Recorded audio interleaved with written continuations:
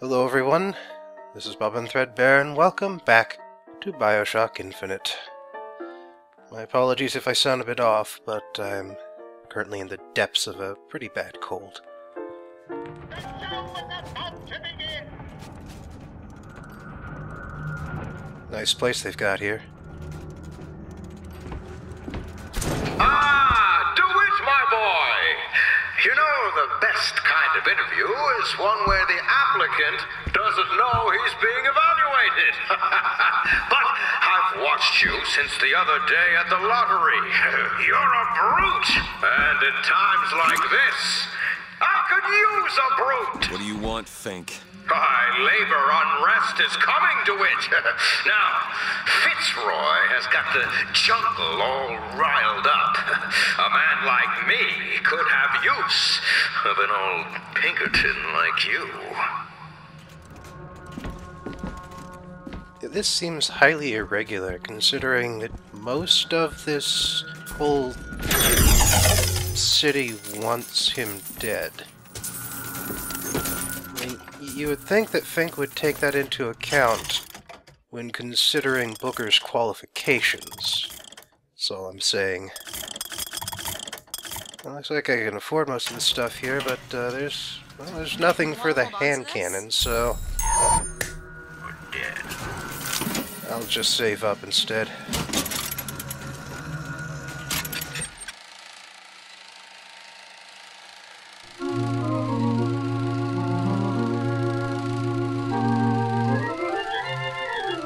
Once again, this is all Fink's fault. Quite specifically.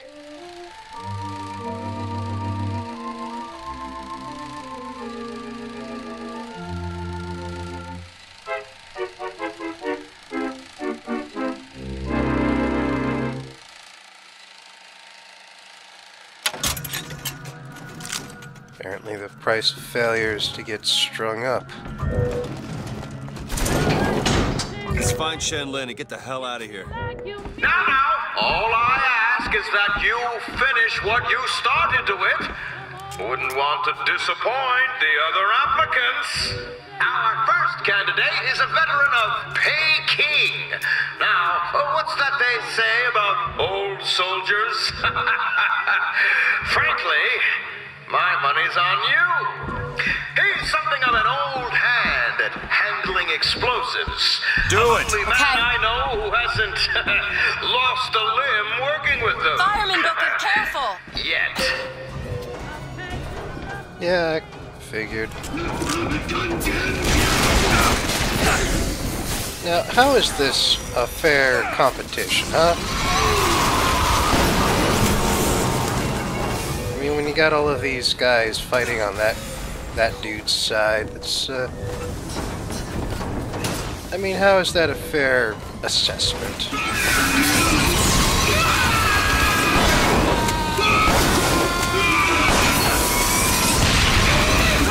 Come on, dude. Oh, crap. Alright, the gun is glowing now. I think that's an effect of one of my gear equips. I do say I like the cut of your jib. Alright, fireman's still over there, but I got my hand cannon ammunition here. There we go. Yeah, I was kinda low on health there for a bit.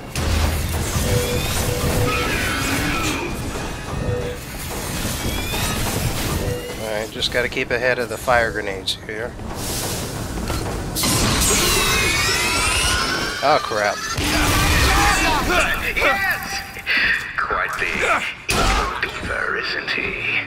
Was not expecting him to run out of health just from the crows like that, I'll tell you that. This young go-getter is a former devotee of Lady Comstock. But without the old gal, they don't know quite what to do with themselves. Think this one up at a highbring fair for a song. Damn it. There we go. Ho, ho, ho! Good show! Stop teleporting around like that.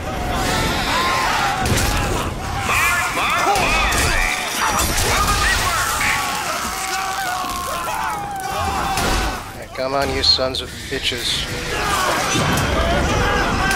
There we go. Now I gotcha. Oh, for crying out loud. I'm looking. Where's he even running off to here? I've got ammo. Where do those people keep coming from? Nice. You're a pistol to it! A pistol! Alright, well I got my health back. That's gonna help. All full on everything here.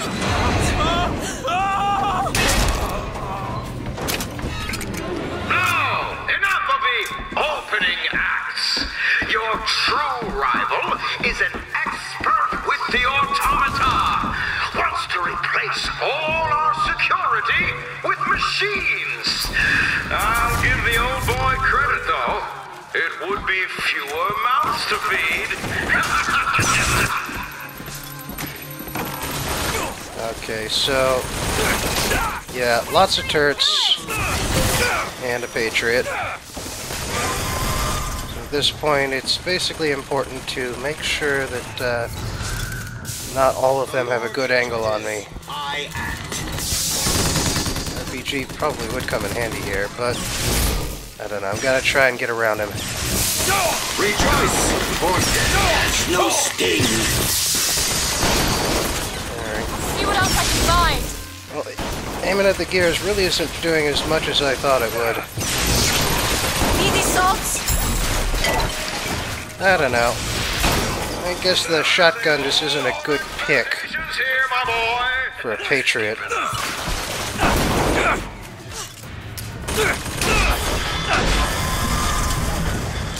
Oh, great. I'm almost dead again. Oh, for crying out loud. Yep, okay, that was completely my fault. I really should have checked my surroundings. Made sure I had gotten all of the damn balloon turrets first. That sort of ambition, my boy, will serve you well at Fink Industries. As it is, it does look like... no, wait. Yep, there's another one of them flowing bastards. That's doing better, though.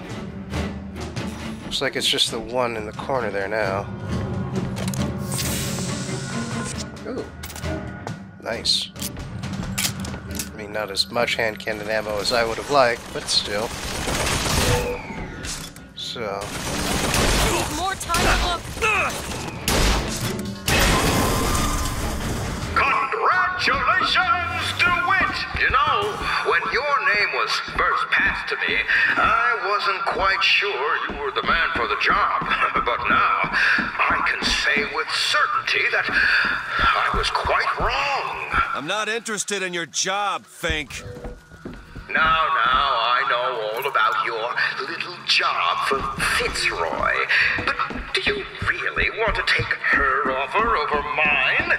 Do you know how many people would kill to be head of Fink Security? You're a tough nut to crack, Mr. DeWitt. A tough nut. But I promise you this. I will get what I want. yeah, well, good luck with that. And you're kind of low on heads of security.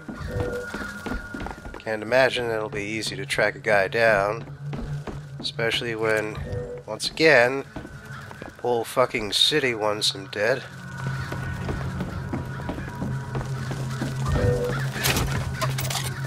I mean, I get that he is not invested in the whole religious message aspect of this. I get that. He made it very clear before, but he still has to understand the fact that, you know, if everybody with a religious bent in a city founded by religious people, if all of them want a guy dead because they consider him an Antichrist figure, then he might not be the most stable candidate for a job. That's all I'm saying.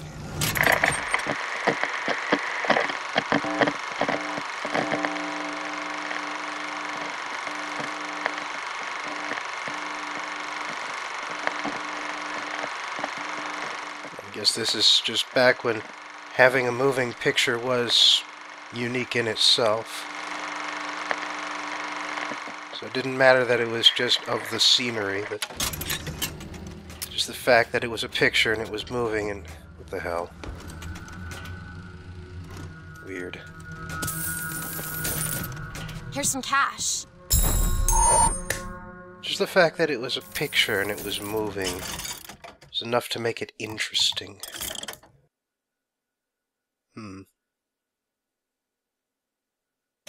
Nah. Thinking maybe I'll wait for a better vigor, or else I'll just wait for hand cannon stuff to show up again. Not again, but just at all.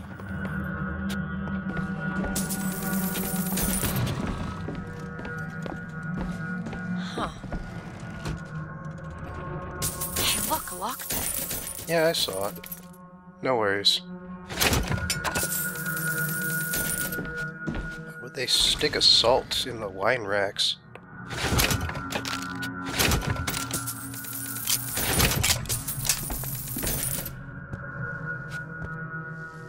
Well, so anyway, it's a good thing I came down here. Not only is there a fair amount of money, but there's this infusion. Yay! Just what the doctor ordered.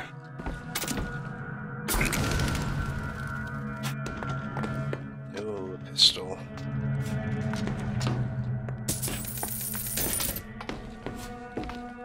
Alright, well. I think that's about everything now. Been upstairs, and you can't get onto the right side balcony from here.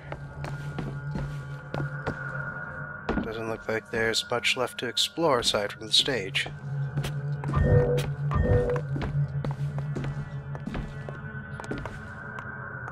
Nope, no way up there. Doesn't look like there's even a hint of...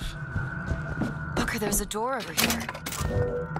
I think that's the way down. Yes, well, thank you for being so obvious about it. I mean, the curtains did only raise once we killed everybody in the room, so, you know, that wasn't obvious. I had thought you a fool, dear brother, when you told me that you heard wonderful music trumpeting from holes in the thin air. I began to doubt your mental integrity.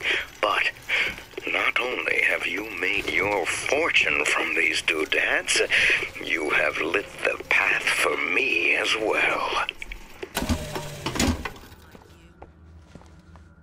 Gotta stop walking forward when I'm listening to something. Keep running into dialogue. Fight!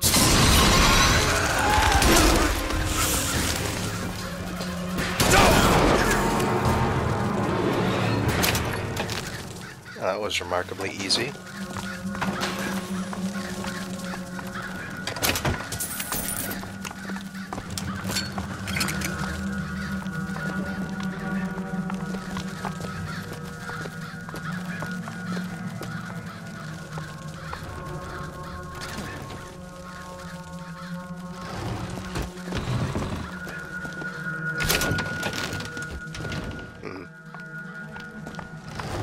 Oh, wait.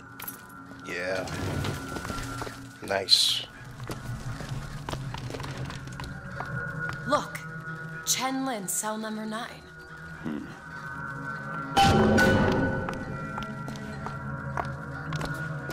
Fancy putting those lock-picking skills to work? Oh, this won't take long at all.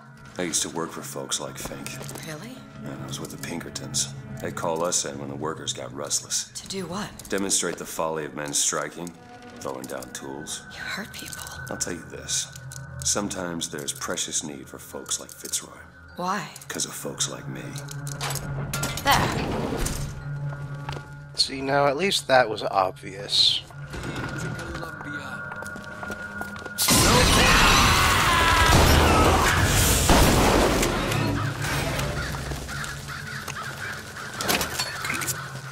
pros and a shotgun. There's only a couple normal folks around, that's really all you need.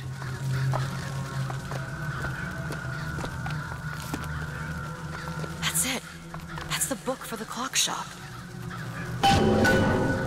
Why are there so many Chenlin posters down here? Is he spreading them around town or something? Seems like an odd thing for the man to do.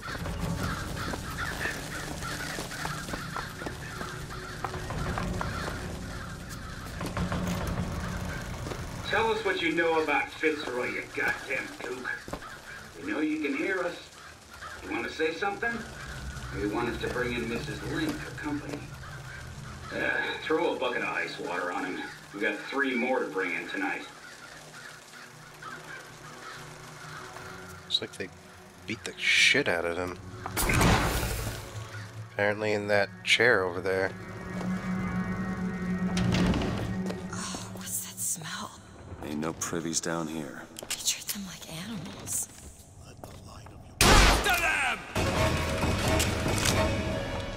Come on, buddy.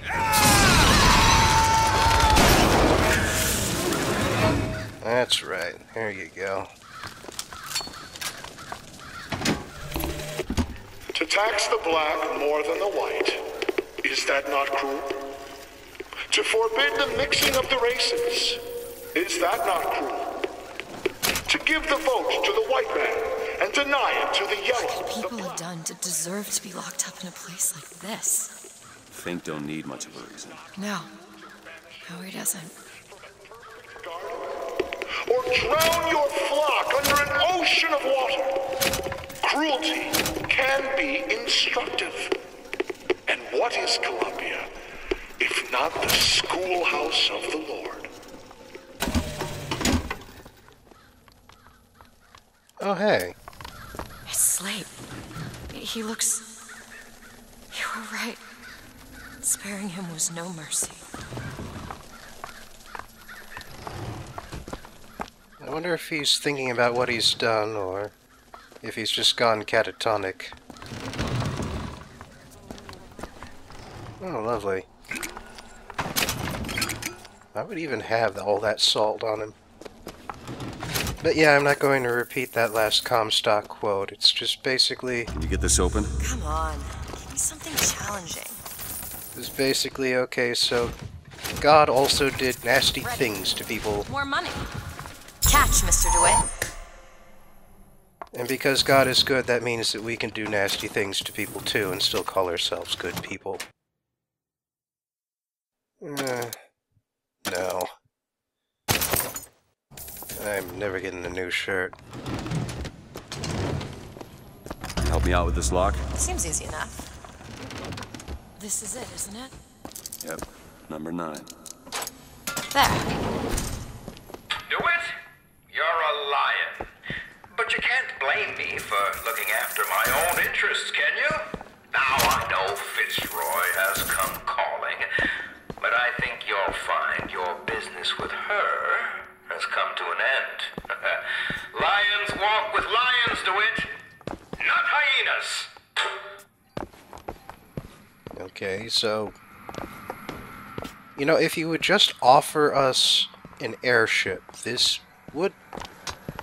He would probably accept the offer and we would be done with this. Really doesn't strike me as that complicated, honestly. Except that suddenly this happens.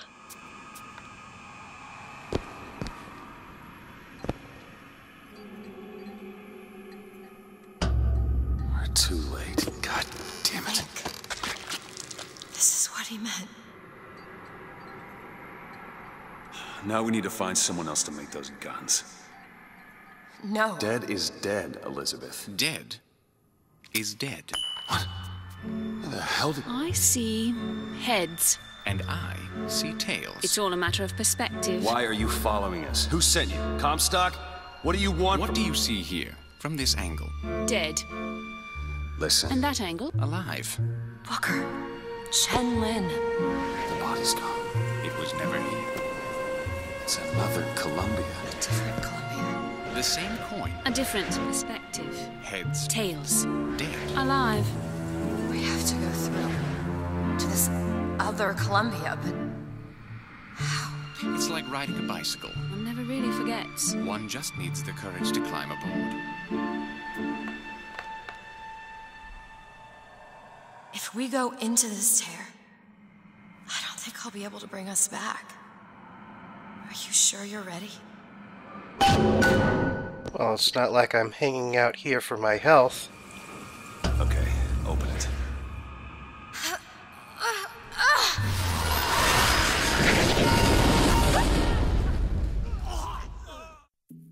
Alright. So, last time we sort of skirted around the meat of the issue, but this time we'll be heading straight for the creamy center. For today's History Corner, let's take a look at the history of the American labor movement. Medieval origins. The earliest precursors to modern unions are probably the artisan guilds of medieval Europe. These guilds were comprised of tradesmen who banded together in order to present a united front to the government, to related industries, and to their customers. As a positive force, guilds protected and defended their members.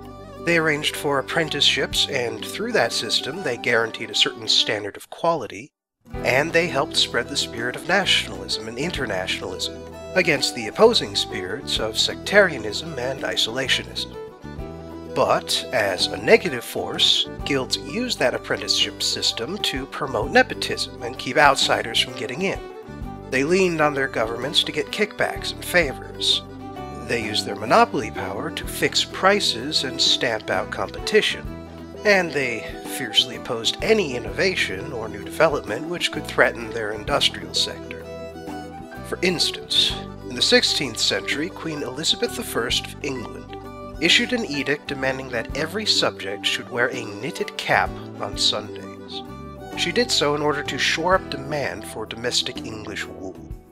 In 1589, a man named William Lee invented the first automated knitting machine, but the Queen denied him a patent, claiming it would drive knitters into unemployment.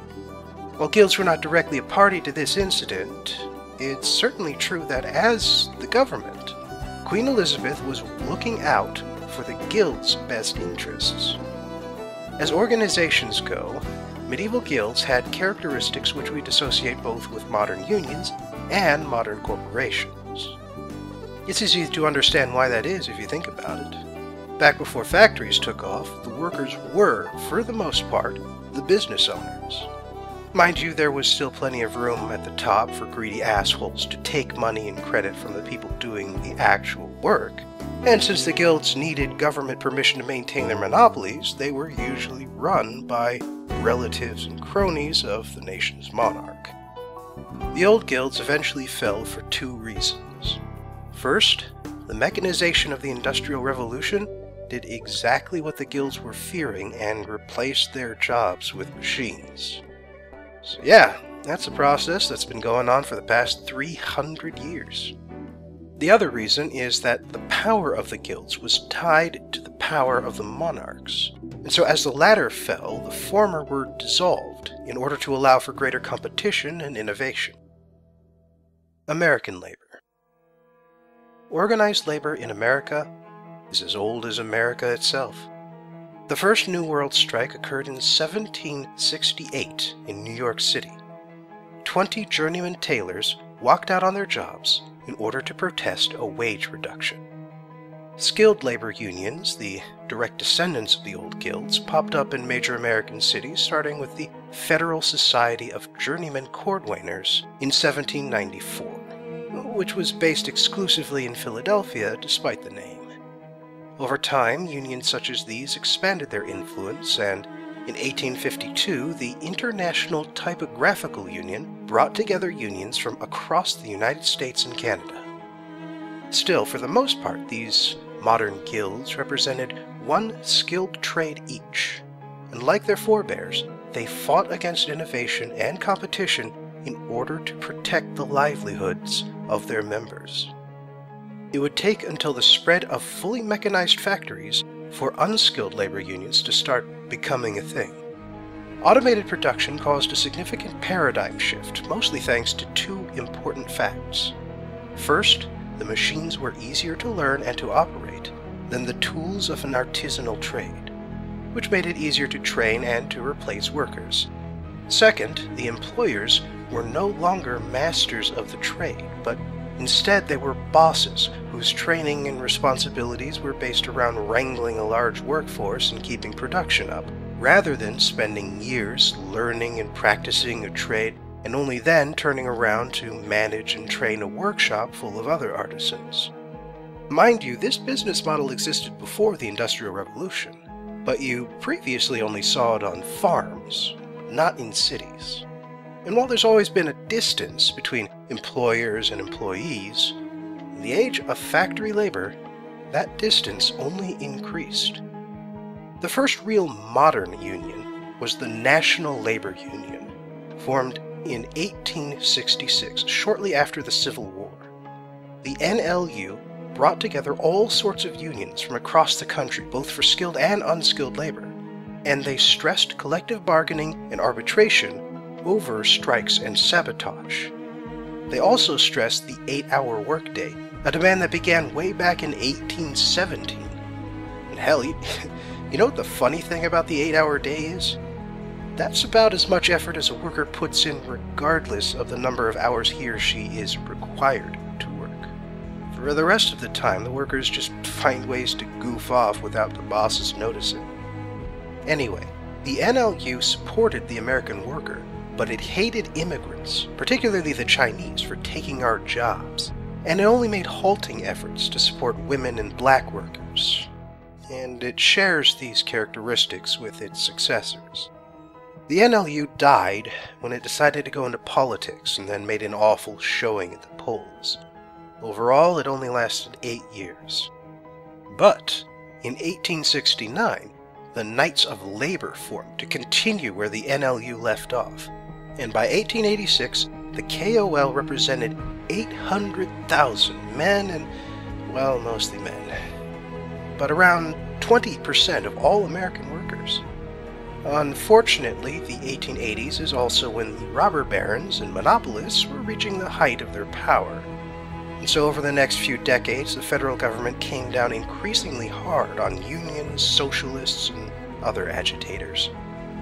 By 1890, KOL membership had dropped to 100,000. The 1893 Depression also did a number on the KOL since, well, unemployed workers can't afford union dues. Meanwhile, the American Federation of Labor formed in 1886. The AFL began when the KOL leadership wanted the skilled labor unions to drop out of their respective craft unions and let the KOL represent them directly. The members didn't want to risk that, and so they dropped out and formed the AFL. The AFL would go on to define the American labor movement for the next 50 years. But that is another story and shall be told another time. Escalating conflicts. The 1880s is also when the Pinkertons entered the stage. The Pinkerton Detective Agency was formed by Alan and Robert Pinkerton in Chicago in 1850. From the very start, the agency provided private and criminal investigation services along with private security. Remember, at this point in history, the idea of a civic police force was still a novel concept. And a lot of the municipal services we take for granted today, stuff like the police, firefighters, road maintenance, they started out as private competing businesses who could be hired by individuals, by corporations, and by local, state, and federal governments. The Pinkerton Agency got a big boost during the Civil War when it uncovered an assassination plot against Abraham Lincoln in 1861. And after that, Lincoln hired them to act as his personal bodyguards and as spies in the Confederacy. After the war, they continued to act in roles which would later be filled by the FBI, the CIA, and the Secret Service. And their We Never Sleep logo is the origin of the term private eye. And what may be even crazier is the fact that the Pinkertons are around to this very day, and they continue to provide both security and intelligence services to whomever can afford them. Anyway, In 1884, the Pinkerton Agency passed to Allen's sons, who would focus on hiring themselves out as strikebreakers and corporate enforcers. The agency's reputation took a nosedive thanks to how violently they would oppose unions, the most notorious example being the Homestead Strike of 1892. This strike was between a steelworkers union and the Carnegie Steel Company in Homestead, Pennsylvania. Publicly, at least, Carnegie was in favor of unions, but evidently he hated this one in particular and wanted it to die.